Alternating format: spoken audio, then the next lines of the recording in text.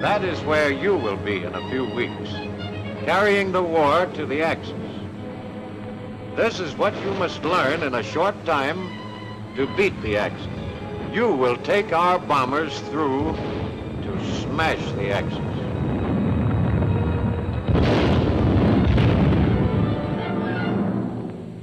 You, and you, and the guy sitting next to you, and you, and you, and you. Every man in gunnery school must want to be a gunner. Otherwise, he'll waste his time and ours. Every man must want to get into this fight, win it, and finish it. He must want the added rank and pay of an automatic sergeantcy at the end of only 5 quick weeks. He must want his badge of courage and skill, the gunner's wings, which prove him a flying fighter. You'll be wondering exactly what you will do in gunnery school. When you first report, you'll be assigned to a small group of men called a flight. After one big assembly of all of you, each instructor will collect his flight and call the roll. Jefferson. Here. Jones. Here. Lamano. Here. Pulaski. Here. The same instructor will stay with you throughout your training. He is the boss. He will take charge of every hour of your training. His job is not to pass you or eliminate you, but to teach you. To see that as far as possible, every man in the flight understands his job and becomes a first-class gunner. Your instructor will report on the progress of each hour spent by each man. A daily progress sheet will record his report on your work hour by hour. You will be wondering what the hours on this chart stand for, what you will be studying during the time to come. First, you will meet your closest friends, the 30 caliber machine gun and the heavier, harder-hitting 50 caliber. You will have to be intimate friends with these guns so that you can call them by their first names: boat, barrel, cover plate, lever, slide, spring, pin, and stud. You will learn how to take the guns apart and how to put them together again. You will learn what each part does in succession when the gun is fired. You will learn what to feed small guns and big guns, and how to doctor them when their digestion goes bad. And after you know your guns and what happens when the trigger is pulled, you will learn about the path of a bullet's flight. Now, the instructor will show you that a bullet flies a curved path. And you will have to find out why if you want to shoot straight. The problem of hitting a target with a bullet that drops and drifts will bring you to the question of sights. You will make the acquaintance of ring and bead sights and reflective or optical sights. Your introduction to sights will bring you to problems of sighting at a moving target. A gunner uses his sight to figure how much faster or slower than himself an attacker is flying. The instructor will show you how to estimate the apparent speed of an enemy by how long he takes at a given range to fly across part of your sight. During these same beginning hours, you must get the feel of your finest aerial gun platform, the power-driven turret. For several nights, you will have a chance to get used to different kinds of turrets mounted on test stands. You will move the guns as if you were tracking an enemy fighter. The feel of the controls will become easy and natural. Later in the course, you will have to learn how these turrets are put together and how to install the guns. Turret manipulation brings you closer to fighting in the air. The bombers which carry these turrets fly at high altitudes, where the air is cold and thin. A medical officer will tell you what clothes and equipment keep you fit to fight high upstairs. Up with these bombers, in your turret, on constant alert over long hours, your fellow crew members depend on your being strong and fit. You will have the chance to prepare yourself for this, too, in gunnery school. By this time, you will be ready to start firing guns at moving targets. First, with a BB machine gun at an indoor range, you will begin to learn how to aim ahead of your target if you want to hit it.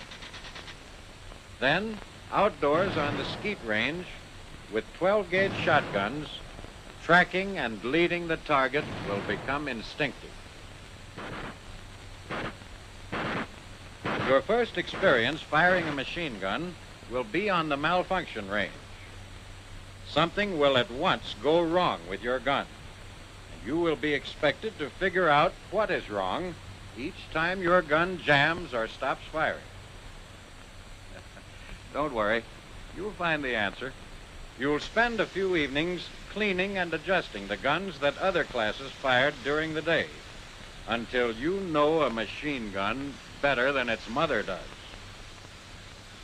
When you fire these guns at aircraft or at surface vessels, you've got to be sure you're firing at an enemy.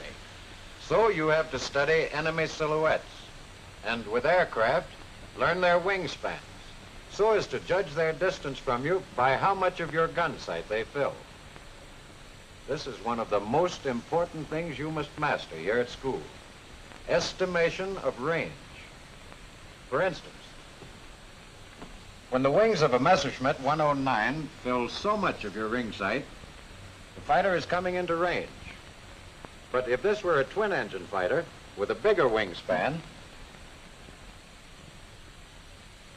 he would be too far away to shoot at.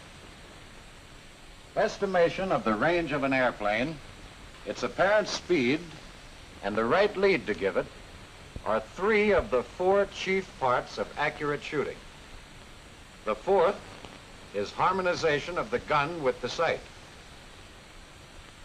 You sight your target along a straight line. Your bullet fired in the same direction will not fly straight. It will drop below the target. So the gun must be pointed up. Then the bullet will drop into the target. This process can be figured out by arithmetic for a given range. After you do the figuring, you can make a chart and line up the gun barrel with this disc and the sight with this mark. When you know how to do this, you can bore sight a gun and shoot it on the ground range. Point blank range and distant range. Fix targets by day to learn the effect of range, and by night to learn how to use tracer ammunition. Then moving targets to learn how to estimate lead. Handheld guns and turret guns. Now you begin to look like a machine gunner. This is what you are here for: to fire guns, to kill. Now you're ready for your first flight. You take your life vest and your parachute and your goggles and helmet with earphones, and when you look like this, you climb into an airplane and take off in flights for the aerial target range. On the range, you will fire at a target towed by another aircraft. The target will first go at the same speed as your airplane, at different ranges. Then your airplane will go faster than the target, and then slower. You will cross below the target and then above it to test your judgment of lead, range, and speed. But this air firing won't take up all your time. The rest of the day, you can practice turret maintenance and gun installation. Back in the classroom for further study, you must learn visual signals needed for communication with blinkers in International Morse code. In a darkened projection room, entertaining trainers are used to improve your shooting at moving aircraft targets shown on a screen. This will give you good practice and a lot of fun finding out how to lead a fighter coming in for an attack. At the end of your course, you will fly in formation to practice gunnery control and gunnery tactics. 2 AT-12s, upper green quarter, 1,000 yards. All gunners on target.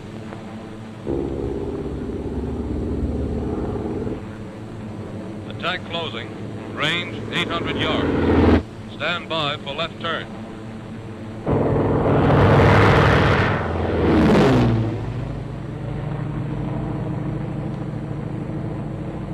This is only make-believe, for practice. But when you have learned it, when you have learned your academic work, when you have scored high enough on ground and air targets, when you have passed your final examination and received your gunner's wings, then it will not be make-believe anymore. Then the success of a mission will depend on you. Then you will have to be good. You will have to be a gunner. Whether you will be or not is up to you in the next few short weeks here.